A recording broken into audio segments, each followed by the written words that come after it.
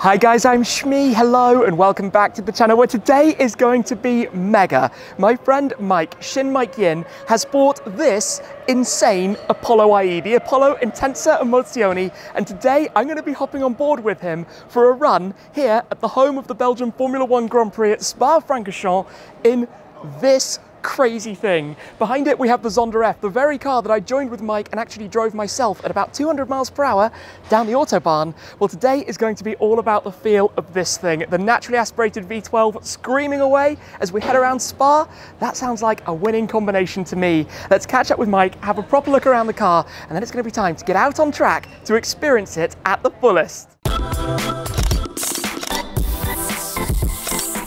Mike, how you doing? Good, good, good. Good to see you again. You too. Congratulations on your new acquisition. Thank you, thank you. And you've been driving it already today? Yes, it was great fun. Great fun? Understatement of the year? Well, it's very different, I'll say. It's very different than the other cars I've driven, I'll say. Yeah. I mean, okay, standing here, this is the first time I've seen it. Obviously, I've seen all the pictures you've shared of it. I've seen everything about it, and I've been lucky to see a couple of the Apollo IEs before. Your car is mad. You've got a nickname? Red Dragon, I'll say. All of them are dragons, so this one being the only red one out of the 10. Only red one? Yep. Okay, so... And make sure this is the only red one. So, there are 10 of them in total. Yes. Yours is number... 8. Number 8, had to be. I know the design obviously was heavily influenced by nature, by insects, by animals, and the wildness of it is just crazy. But you spent a lot of time on the paint colors, on the fades, on the exposed carbon to make it perfect. Yeah, even at stages, Apollo say, hey Mike, maybe we should do a different spec, because the paint was so difficult even for them to do. Because you've got the fades on the clear carbon and on the paint. I mean, the whole body is carbon. Yep. The interior, the red and black, I suppose, matches perfectly with the exterior. The seat's directly in the tub. And I mean, I've heard it while you've been out. It sounds insane. Yeah, it sounds really good. Quick fact check, 6.3 litre of naturally aspirated V12. We have 800 odd horsepower, we have 760 Newton meters. We have this, I mean, the design of this thing's just mad. The exhaust system back here. Even this exhaust is a little bit different than the other ones. Oh, really? Yeah, make sure it's burned to purple bluish, plus some gold accent as well. Ah, yeah, I see that. Got the gold accents. They actually tested with 2 other ones, so this is the 3rd one they put. The final one. The final system. Yes. And we're about to be deafened because these.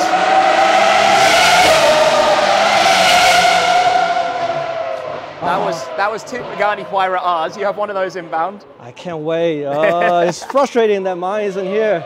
Soon. Yes. Having been lucky to drive it, it's amazing. You're going to enjoy.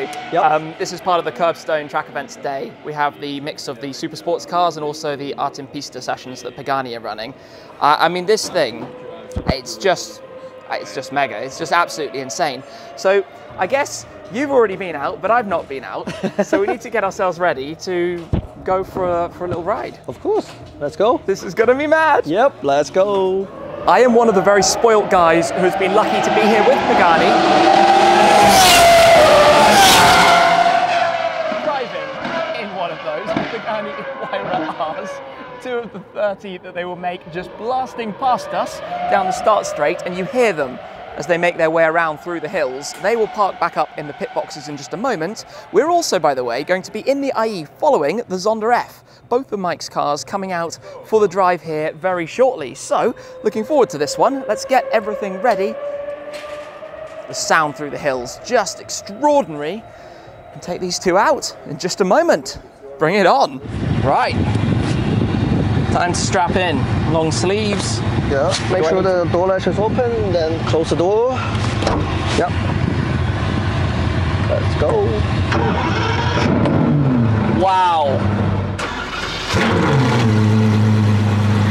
You lie so far back in here. Yeah, you're basically laying down. And I think we have to actually like really shout at each other. Yes. This is idling, so just yeah. We're only at 1,000 RPM. So the seating position is ridiculous. I said we're waiting for the lead car, the Zonda. We're going to be chasing your Zonda. Yes, in the front. There are worse things to do. Have you had the 2 on track together before? No, first time together. First time together, that's cool. All right, the Zonda is out. into gear, sequential, those thunders. Oh, that pulls away smoothly.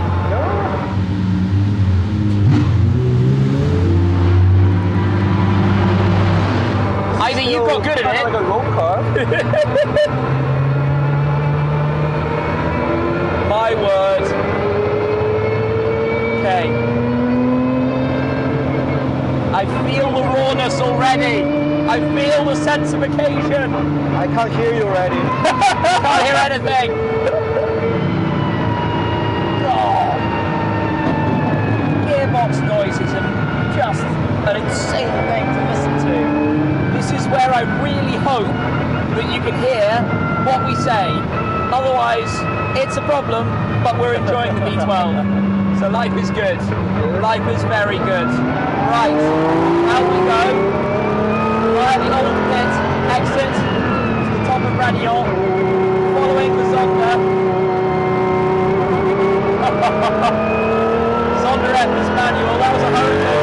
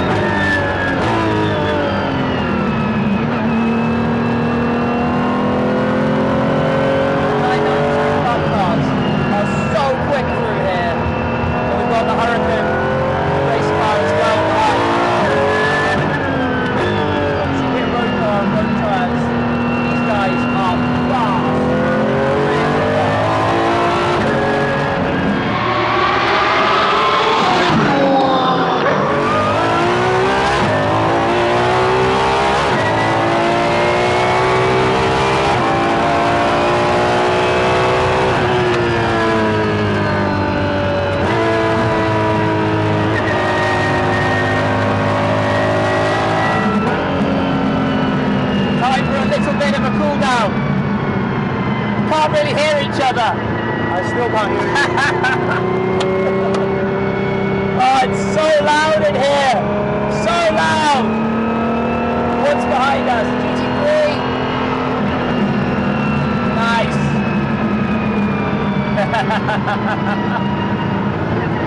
Oh my word. Oh my word. Madness. This is absolutely ridiculous. As we head into the pit lane with so much gearbox whine. Wow.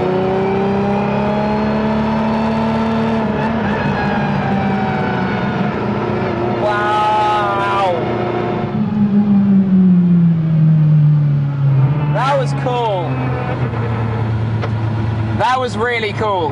Now it's your turn. My turn. Yes. We're going out for my turn. Yes. Let's go. Okay, I'm down for that. Let me get this done. Woo!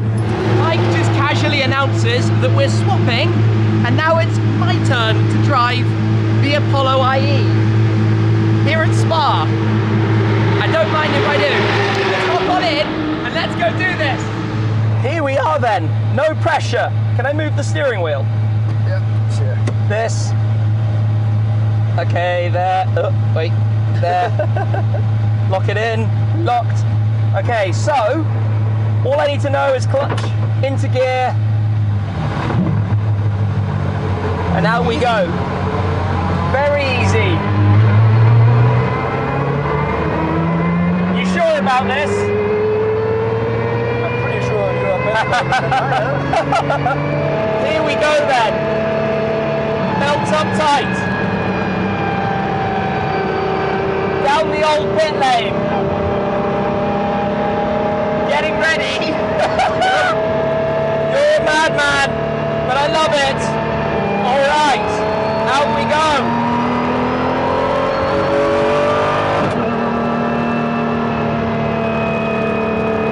First ever drive in the Apollo IE, and it's in Spa-Francorchamps. In this legendary place, on this amazing bit of tarmac. Here we go.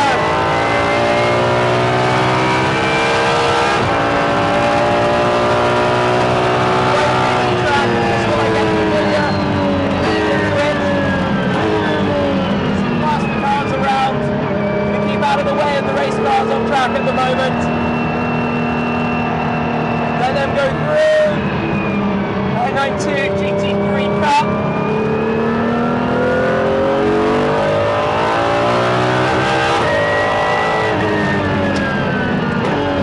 This is absurd.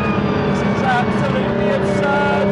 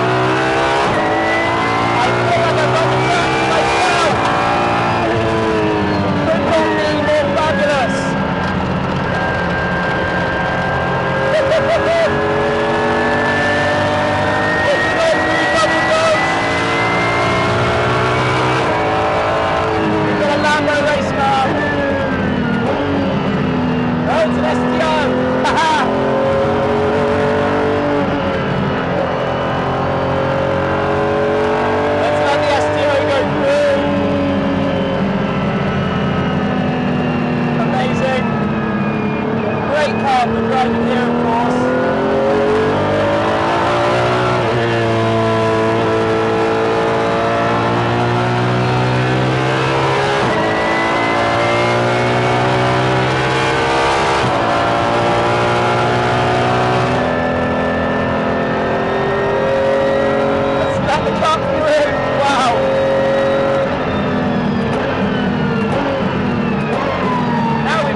Race car.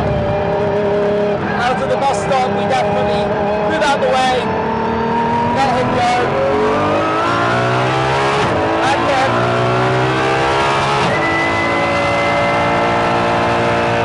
how cool is that? Lambo's caught flaming. We're at the outside of the STO there. This is where we do the cool down and reflect a little bit on what just happened. Unreal! This is so cool! So cool! so cool! Right? Wow! I know it's loud, really loud! And into the pit lane we go. Pit entry at Spa-Francorchamps.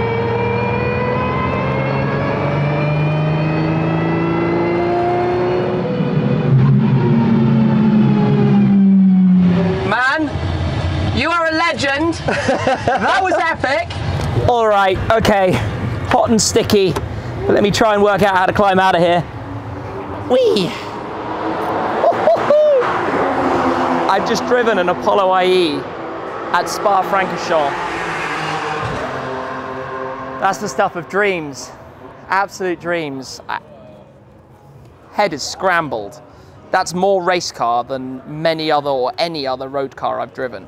That is so raw and visceral, involving the gearbox whine, the sound from the engine, the downshifts, the fact that it's got a race 6-speed auto box. Holy moly, it's gonna need a little bit of thinking time, that one. I don't really know what else to say. I don't know how it's a road car. It feels like a GT3 car. It feels more like a race car in some ways than some of the actual race cars I've driven. It's that level of extreme. It's that completely different type of thing to any other car with plates. I've never seen a car. This is like a modern CLK GTR, which makes sense because it's from HWA. They've teamed up for the final stages of the development with HWA to get that, who were the team behind the CLK GTR and the team behind the AMG race cars. Makes complete sense when you think of it that way, right? Right, let me have a few minutes, grab some sugar, plenty of water, and we'll come back for some more thoughts. It's getting pretty noisy around here. Donker boards are running as well. That's looking amazing in the sunshine.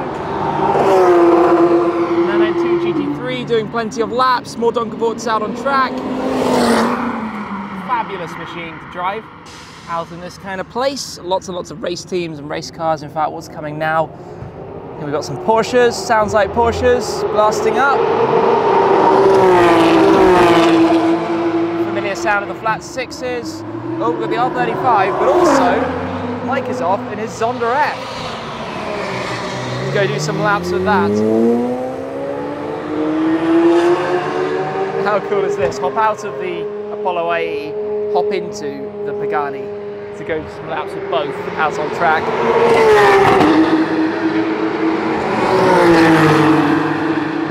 Whole quadrant of Porsches out at the moment, enjoying the afternoon, the last few sessions. Porsche, Porsche, Porsche.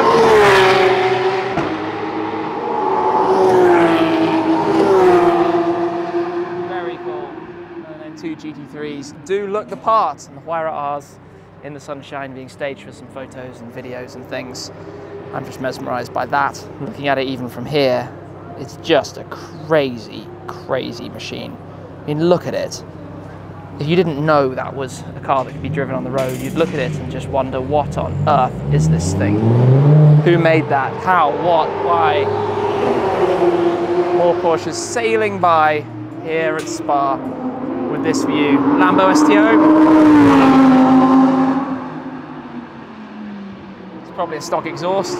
Oh, race car. Pista. That's amazing. A couple of minutes just standing here, watching the cars on track, watching the cars in the pit lane, and having a good time.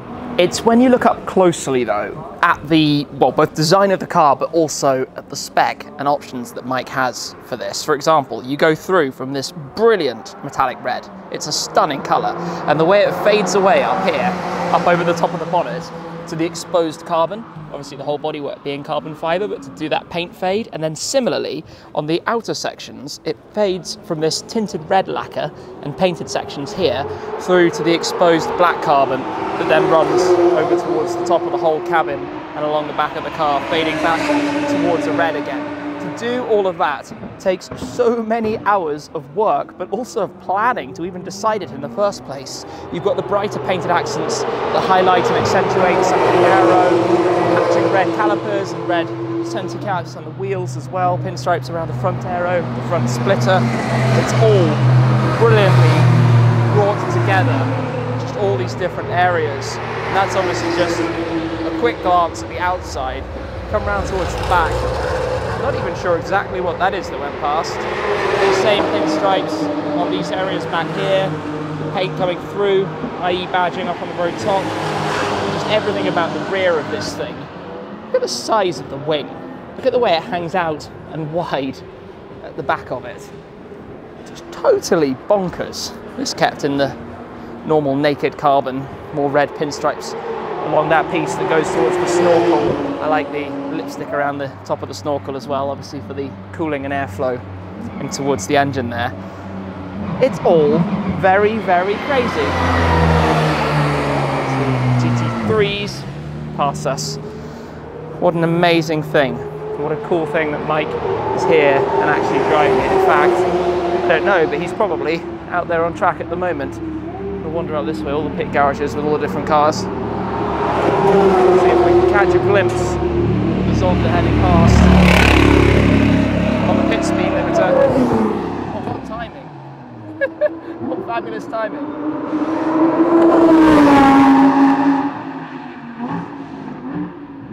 STO is on it. Cars are back around.